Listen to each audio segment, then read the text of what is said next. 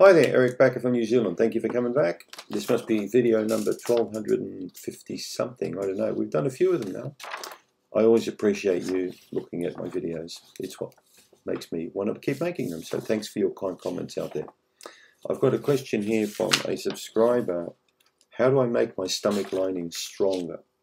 So here's a couple of tips for you. 7 good tips on how to make that lining pretty tough. All right. If you follow these 7 tips, you're going to get a pretty good, strong stomach.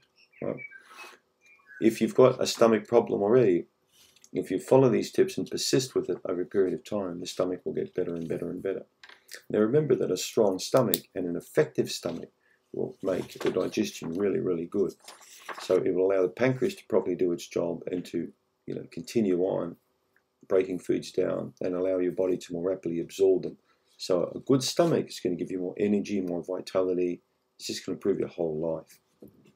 So let's just kick off. The first one is an anti-inflammatory diet. So there's no point in eating foods that inflame the gut if you want to have, a strong, healthy gut, especially lining up the gut. And what do you think the top food is that affects the stomach? It's alcohol. We've talked so much about alcohol, haven't we? So it doesn't matter whether it's bourbon or beer or scotch or whisky or whatever you drink, it's all the same. It's alcohol. Alcohol is the most powerful thing in the stomach. The worst possible time to drink alcohol and as far as the stomach is concerned, is on an empty stomach, right? Because it will inflame the stomach. It will cause problems there.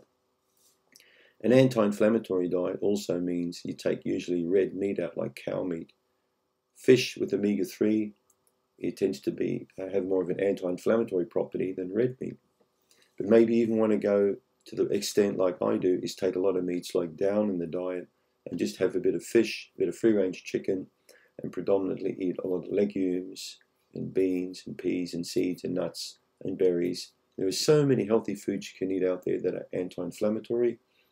Berries especially, brassicas, asparagus, tomatoes, all these foods are anti-inflammatory.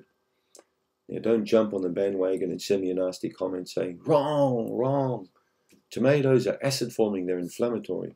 Well, in fact, they're not. The lycopene in tomatoes is anti-inflammatory. I think I did a whole video on nightshades and trying to debunk that dumb myth that tomatoes are bad for arthritis and crap like that. This is all hearsay, basically. So, anti-inflammatory diet basically means you're going to be good friends with the greengrocer, probably more so than the butcher, right?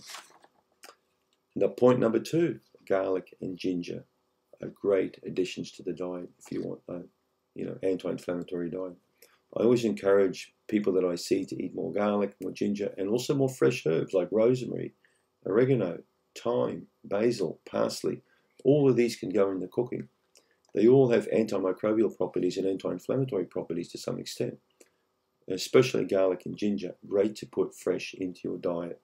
When I make a lentil dish up, I put a large amount of fresh garlic and fresh ginger chopped up in with the lentil dish. It's beautiful. Point number 3, probiotics. Always try and have some type of food on a regular basis which has had, that probiotic nature about it. A fermented or cultured food, okay? That could be a kimchi for you, or it could be yogurt, it could be a sauerkraut. And as I mentioned in previous videos, always test the waters first. Take small amounts. If it plays up on your gut, take it out until your gut can handle these kind of foods, all right? Point number 4, the biggest one, I think, out of the whole of these 7 is stress. Stress has a way to wreck the gut. It's unseen. No one talks about it. I'm one of the few people on YouTube that really push this agenda all the time about stress. Believe me, people, stress really mucks up digestive health bad. When you're in that fight or flight, even low-grade long-term, it has this great ability to slowly undermine your stomach health by ensuring that blood supply is not switched off to the stomach, but it's diverted away to other areas of attention, like legs, like arms, like your head, parts of the body that need to act promptly when stress occurs. And the stomach doesn't need to act promptly when stress occurs.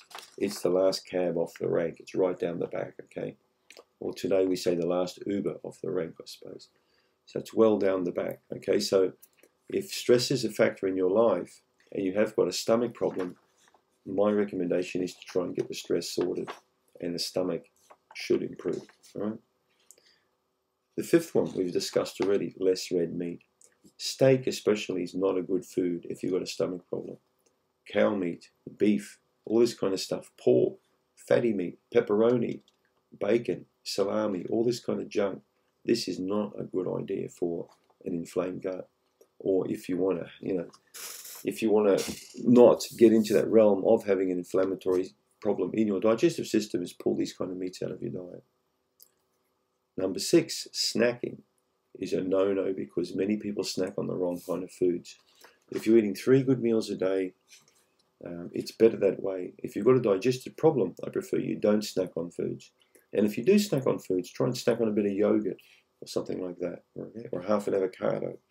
It's a lot better than snacking on a beer or a Mars bar or some chewing gum or a scoop of ice cream or a cookie, or something like that. The 7th one, try to avoid pharmaceutical drugs. Many pharmaceutical medications mess up the gut. Many of them, especially antibiotics. So these really need to be taken out of the diet as much as possible. When you're on medications long term, you're going to get a lot of health problems. I've talked so much about this on this channel already. I'm not a fan of pharmaceutical medications unless absolutely necessary, which is a rarity for most people, right? Think about it. Thanks for the question.